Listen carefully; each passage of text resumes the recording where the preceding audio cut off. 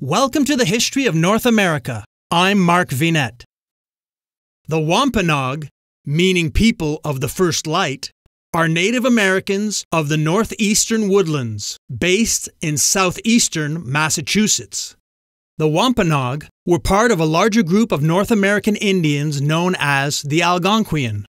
They and many of the other native peoples in New England spoke a language belonging to the Algonquian language family and is most closely related to those spoken by the Mohican. How did these indigenous tribes view themselves and the world around them in the period immediately preceding contact with Europeans? Eric Yanis of the Other States of America podcast reconstructs Wampanoag society in the time before the Mayflower, New England's Plymouth, and the Thanksgiving story. There has actually been a lot of debate over were the Wampanoag matrilineal or patrilineal. Did they reckon power through their mother's side of the family, through their father's side of the family? Not just power, but inheritance and identity, much like how in the English world your last name is typically your father's last name. That's part of your identity now. Despite modern native traditions, the Wampanoag were matrilineal. The anthropological consensus is that the Wampanoag had some sort of a mixed system. There was some balance between the sexes when determining family lines, who would be sachem and who would inherit what. So again, as a result, if you were born into the Wampanoag world, your inner nuclear family, who's your mom, who's your dad, who are your siblings, was more important than your dad's extended family or your mother's extended family. To your everyday life, and where you potentially stand in your adulthood in the rankings of leadership in the Wampanoag world. But you're just a baby, you don't have to worry about all of this yet. The Puritans were quick to notice and record that Wampanoag mothers seem to have been overindulgent to the European standard and overly affectionate. In other words, they were really good mothers. But you would have lived in a cruel time all around the world, a cruel time, a more primitive time, a more dangerous time. So at a young age, male or female, you would have been raised to use a bow and arrow. And as soon as you were able to, you would help guard the fields, practicing your hunting skills on the small animals scurrying about, trying to eat your crops. And before you knew it, your childhood was over. Unlike today, where you can basically be a child square into your 20s. With the onset of puberty came adulthood. Of course, for women, this moment is marked with a specific event, and it would cause the women from that point afterward to have to go to a special segregated menstrual hut. But for the boys, their transition into adulthood, just being the human species that we are, is more vague. It's more gradual. And so, like many cultures across the world, there was a coming-of-age ceremony for every young man. A moment whereby afterward, you would treat this person as an adult versus the child that they were previous to it. One such ritual involved Wampanoag boys being sent out into the wilderness to survive the winters by themselves, meanwhile ingesting various poisons to test the strength of their body, leaving as boys but returning in the spring as men, at least in the eyes of the community. And again, I'm attempting to reconstruct the pre-European Wampanoag culture using the earliest sources, which just happen to be written by Europeans. I guarantee this wasn't the only coming-of-age ritual. And I guarantee not every boy had to do this. Maybe something less severe, maybe something more severe. The Wampanoag were not homogeneous. For example, just because one Wampanoag village on Martha's Vineyard had a ritual doesn't mean that a Wampanoag village on the mainland had the same ritual. Or even a Wampanoag village on the other side of Martha's Vineyard. There's a lot of variety among the Wampanoag people, and even the English noticed this.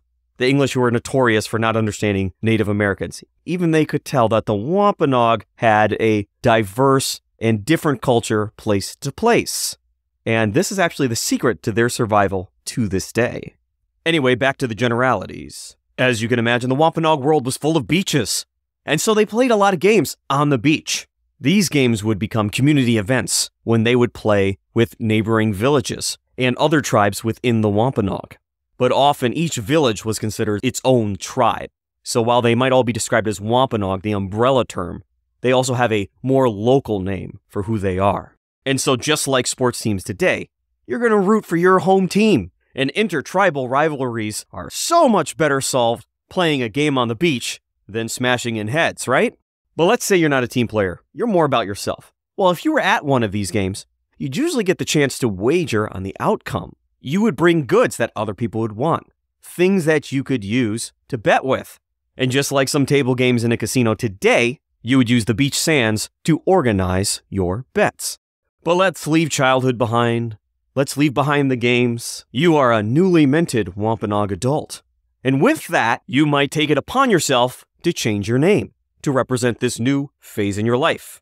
Common in the Wampanoag world and the general Algonquian world. And then commonly, you might also change your name when going to war, especially if it's a particularly large endeavor, or when assuming some title of power.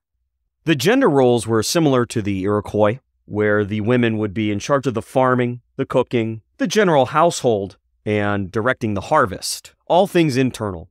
Men were external. We see this a lot in different Native American groups. They were in charge of war, the politics between the larger political entities. But they did have roles in this internal world where the women would have them build the structures for the most part. Of course, the women would help. The women also tasked their men with breaking up the land, clearing new lands for farms, managing the forests and the brush with controlled burns, and helping with the harvest. As any farmer in the Northeast will tell you, that's an all-hands-on-deck situation. Very narrow window of time to get everything picked. And so again, you're a young Wampanoag, you've been doing your work, everyone seems to like you, you're fitting in, you're productive, you might start to think about marriage. This would prove to be a negotiation between the nuclear families of you and whoever you're interested in. Your parents would send gifts to the parents of your love interest. And the sources seem to reflect that both you could choose your mate and then start the process of negotiating between the families, or your parents could arrange a marriage for you. But no matter where this actually began, you're going to need the approval of both sets of parents.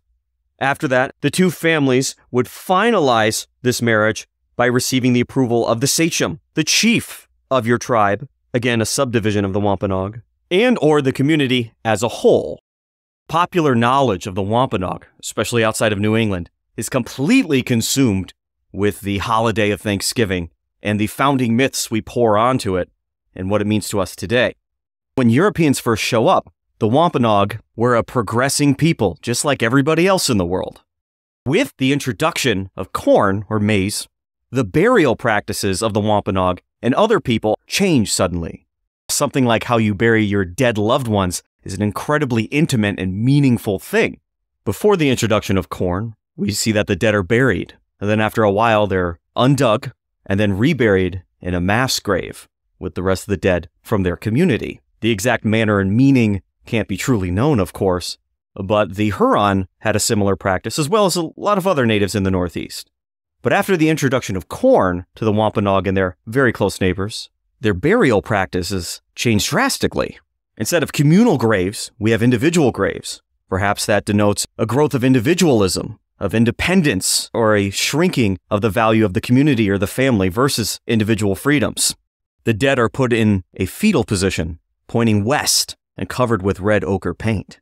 Instead of this communal afterlife where they were shared with the community, the soul would go instead on some sort of journey in the westward direction. In what little we know of the Wampanoag religion, the spirit of the dead were going to voyage to the land of the Great Spirit, known as Kiaten. This Great Spirit was believed to not have any sort of gender, no human form, abstract, and so was also the creator of everything. It is believed that Kiaten made the first couple and taught them how to farm maize. There was also a spirit of death called Chipi, and your mind, of course, goes straight to European ideas of Satan or the devil.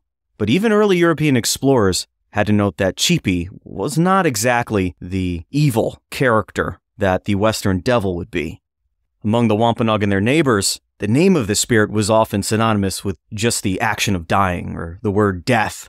So Chipi wasn't seen as an opposite of the creator, but the way I figure it, more in an Eastern sense of a necessary destroyer in order for there to be new creation. The Wampanoag could also call upon Chipi as they could any other spirit. It wasn't a devil to be avoided. It was a powerful spirit that could be used to your own benefit if Chipi so decides to help you. But he would become represented by opposites of the great creator. The great creator lives in the west. Cheepi lived under the sea to the east. Cheepi was the spirit of the winter, the cold, the night, the opposite of the summer and the harvest and the warmth and the day that the great creator, of course, gave to the Wampanoag people. But just like the turn of the day into night and the seasons in their course, Cheepi served as a counterbalance to the Great Spirit, not in competition, but in rotation. I'm Mark Vinette, and I hope you're enjoying the ride.